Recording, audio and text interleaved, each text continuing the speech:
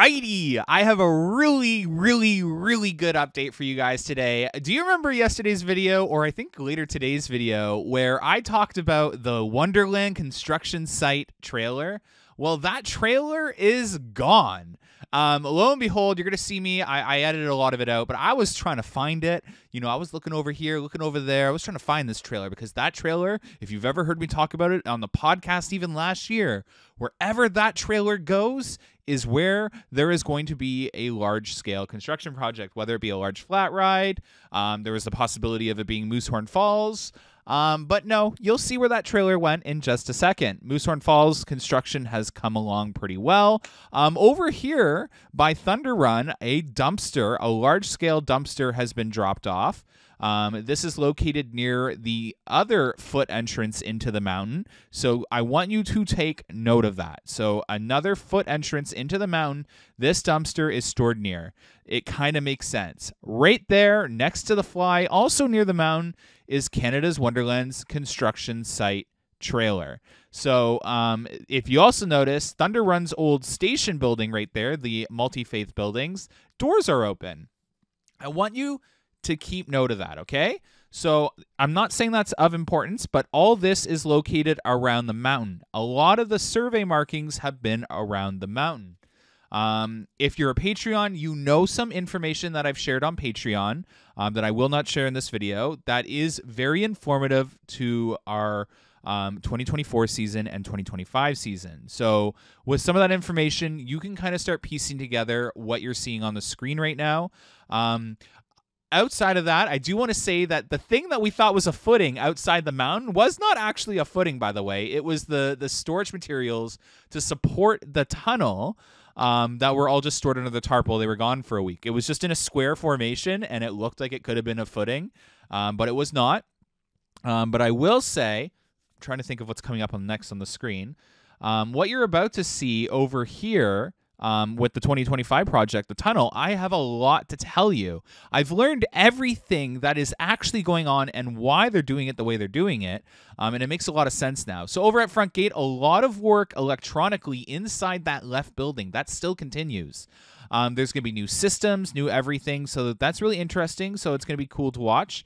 The front gate is coming along nicely, and the new welding on Leviathan is coming along nicely as well. So those braces for the netting have gone up and will continue to go up, and yeah, so that's all taking place at Front Gate. I'm really excited to see what the park has to say in a week or two about that, hint, hint. But yeah, outside of that, nothing else going on over at Extreme Skyflyer. But over at the 2025 project, they started drilling the tunnel. So it was really cool. I caught the whole drill process for one of the footings. Not footing for coaster, by the way, footing for tunnel. So you're going to get to see that. So definitely, I don't know. I personally thought it was really cool. I don't know if anyone's ever seen like the whole process to digging out a footing, but lo and behold, here it is, and you'll get to see it. Outside of that, I'll describe what's going on. So again, this is all confirmed information that I have spent really hard work understanding. So right there, all the supports in the tunnel, why do you guys think that they would need to support the entire roof of the tunnel in the mountain? Look what's on it right now. So that tunnel on the regular basis would not be able to support that heavy of an equipment. It needed that extra bracing throughout to hold that heavy piece of machinery. So that is all the reason why those bracing are in there. So what's going to go on is they're going to dig these new footings for a new tunnel. It is essentially the same width and height as the current tunnel right there. Nothing is going to change from what I understand. They're just going to build a stronger and newer tunnel. So to put it into perspective for you guys, this tunnel that you're looking at right now has been in the park since opening year. It is as old as the park. So they're not obviously going to launch a brand new coaster into this old tunnel that has been there since the beginning of time. So essentially, yes, the bracing in the tunnel has been put in there to support this heavy machinery, literally just to go up there and dig new footings to build a new tunnel around this tunnel, which then they will go in and dismantle this tunnel. Why they do it this way? Don't ask me. I'm promising you that is what I've been told is going on. So I am going to understand that that's just how they got to do it. But yeah, so what you're seeing there is they send the drill in, they bring it over to that pile, they shake out all the dirt, they then put that drill back into that formation, that little cylinder metal formation, and they're going to drill down again, and it'll lower and lower and lower. So you're actually going to see that in about 30 seconds on this screen right now. So you're going to see them try and fit that drill bit right into that cylinder metal shape. And then they're going to start drilling, and it's going to lower and lower as the ground gets deeper. Now, it's going to take a while to do all these spots that they need to do it, okay? And I'm going to explain why. The clay. So the further down you get, the harder and stickier that clay gets, the more they have to shake it off. It looks easy on camera, so to us watching right now, this looks super easy, but it's not. This machine, every time it digs a little bit, all the clay sticks in there, and it's not really digging any further. They have to bring it up and scoop it all out. And they got to do this 10, 12, 15 times over for one footing, and then they got to move on to the next little spot. You see all those little orange dots if you're looking really close on the screen there? Yeah, those are spots where this drill's got to go do that. So this is going to be a long process, but it's going to be really cool to see because once this tunnel is exposed, from what I understand, there are a few holes in there inside that tunnel that will be very telling. So really excited to see those holes once they're done, but here you are. Here's that like process where it'll get a little lower and a little lower. But yeah, I don't know. If you were in our Discord server so when I fly, by the way, I'm in my Discord server and I was flipping my lid. I love this stuff. If you know me, you know that anything construction at Wonderland, I love. I could sit there all day watching it in awe. I find what these construction workers do, these tradespeople do, so fascinating.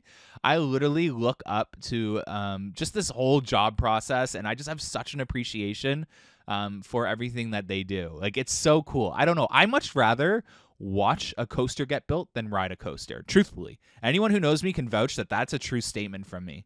But yeah, nonetheless, this was around 5:30 p.m., so it had wrapped up.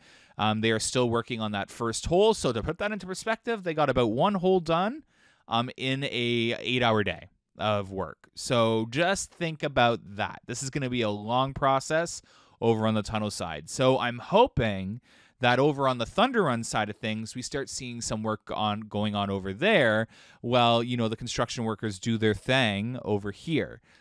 So I'm really looking forward to seeing what's going to happen on the other end of the mountain. If you want my honest prediction of what's going on over that mountain is they're going to dig a little hole, a new kind of tunnel entrance with a ramp that goes down to the basement for vehicles to get in over on that end. So over on this end, that's my prediction. They're just going to make it accessible by vehicles where you could normally enter via footpath. I do want to touch on another thing. So if you've heard me talk before about, what do you call it? The VIP area, my prediction is it's definitely going to be either the Extreme Skyflyer bar or building next to Extreme Skyflyer, or Backlot Cafe will become the new VIP area. That is a prediction. I have heard through the rumor mill, or I guess like I've been told, that Wonderland will be releasing a video, a cool video for you guys in about a week or two with all of the information about everything new for 2024.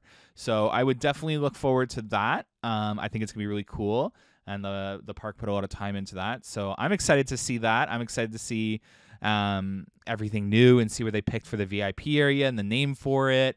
Why they removed Extreme Skyflyer or their reasoning. They're going to talk about that from what I've heard.